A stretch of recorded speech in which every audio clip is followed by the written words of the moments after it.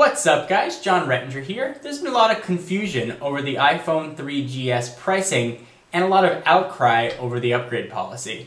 So I'm going to try and break it down for you, explain why AT&T and Apple are doing this, and possibly give some suggestions as to what you can do about it.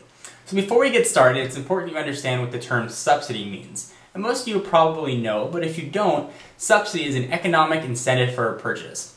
So what that means in terms of AT&T is if you buy a phone, any phone, let's say not even the iPhone, for free. You sign a new contract and you get a free phone. Certainly that phone that you just got has value to it. It's not zero. There's R&D, hardware costs, but you're paying zero.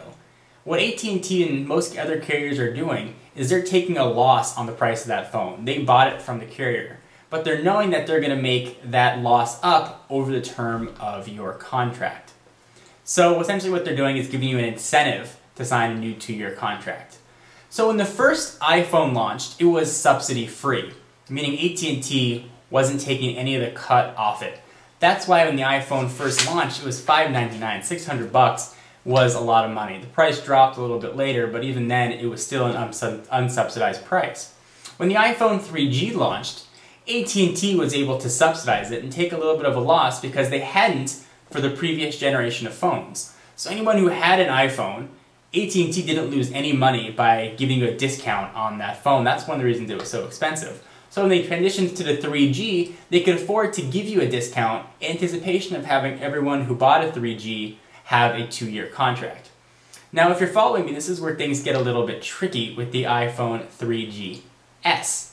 Since AT&T gave everyone an incentive and a subsidy to purchase the iPhone 3G, they can't give another subsidy for the iPhone 3GS. Well, physically they could, but it would be a huge economic hit. They would lose millions and millions and millions of dollars by giving another subsidy.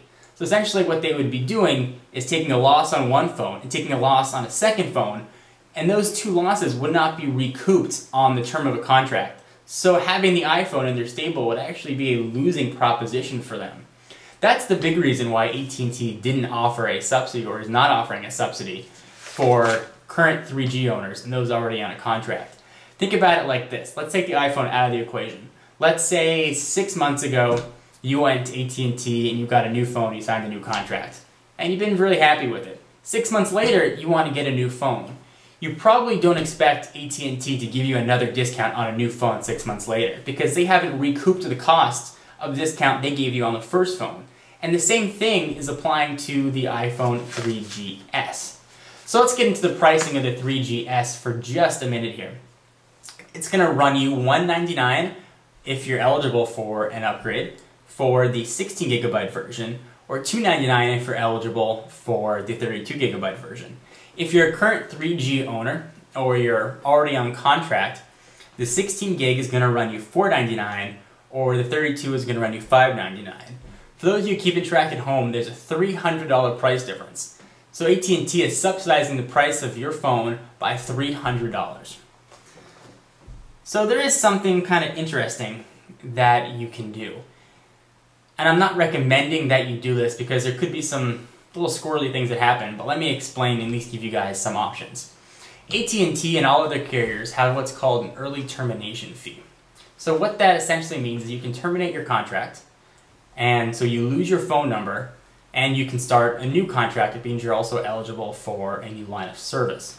So before I go through and do the math about this, let me tell you, I know a lot of people are talking about early termination fees. I don't recommend doing this. There's a time lapse in between terminating your phone and getting a new line of service that may not make you eligible to even open a new line. You may have to do it under a different name or have a parent open it for you. It can be very, very, very difficult, not to mention the fact that you're going to lose your phone.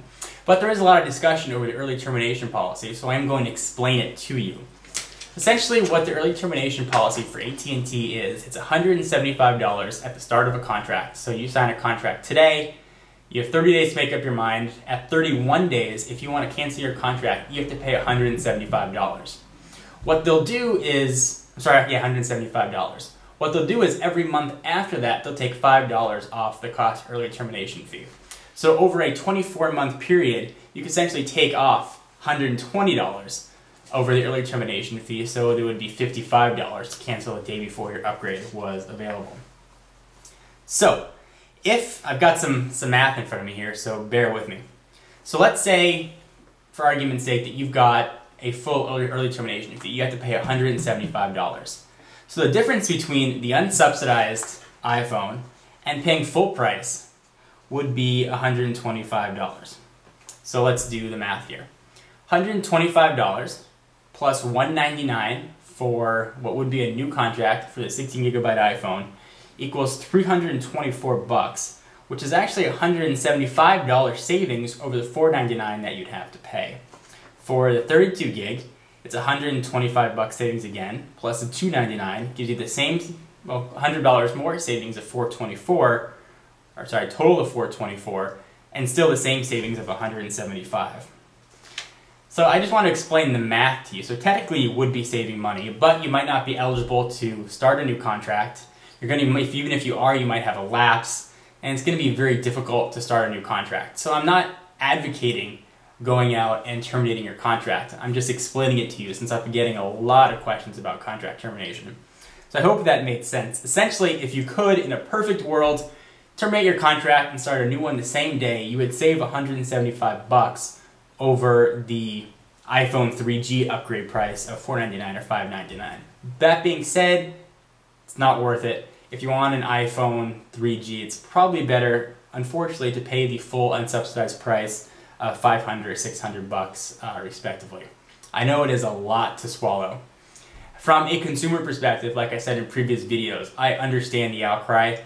Apple gave you a discount on the 3G and you want that same discount for the 3GS. But from a business standpoint, you just can't do it. And you have to understand it just a little bit. You don't expect a discount on everything you get.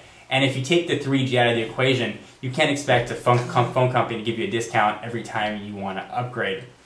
It's the nature of the beast that new technology comes out. There's going to be an update to the iPhone 3GS in probably a year. There's going to be an update after that, and after that, and after that. And unfortunately, if you want to be on the cutting edge of technology, it's going to cost you money. And people get a little sensitive when it comes to their wallets. So I can get the consumer outcry, but from a business standpoint, it's just not smart business sense. I know it's probably going to piss a lot of people off, but it's the truth. I know there's a lot of emotion involved with getting a new phone because you love the iPhone or you feel strongly about Apple, but from a business standpoint, AT&T just can't do it. It doesn't affect Apple one way or another, whether or not AT&T subsidizes it. They would get a price of a lump check back from AT&T. You know, what Apple could do is make the phone a little bit cheaper. Component-wise, it hasn't been torn down yet, but I assume there's a big profit margin built in. But that profit margin doesn't account for all the R&D, and that's research and development that went into the iPhone. So this is a little more technical and mathy than I like to get in my videos, but I did want to explain the pricing and how it worked and the reasoning behind why AT&T is doing it. I'd be a little upset too. Again, I understand it, but from a business standpoint, it just does not make sense for another subsidy for the 3GS. And that would mean the next phone would be subsidized, and after that would be subsidized. And it really would get to be a very long and negative process for the carrier. And this would be true if the iPhone was on any other carrier. If it was on Verizon, Sprint, or T-Mobile, the carrier just could not afford to subsidize every device every year. So anyway, I hope this helped answer some of your questions. For exclusive content, and you want to ask me some more iPhone-related questions, follow me on Twitter, twitter.com/John4Lakers. Link will be in the sidebar. I will see you guys in the next video. Bye-bye.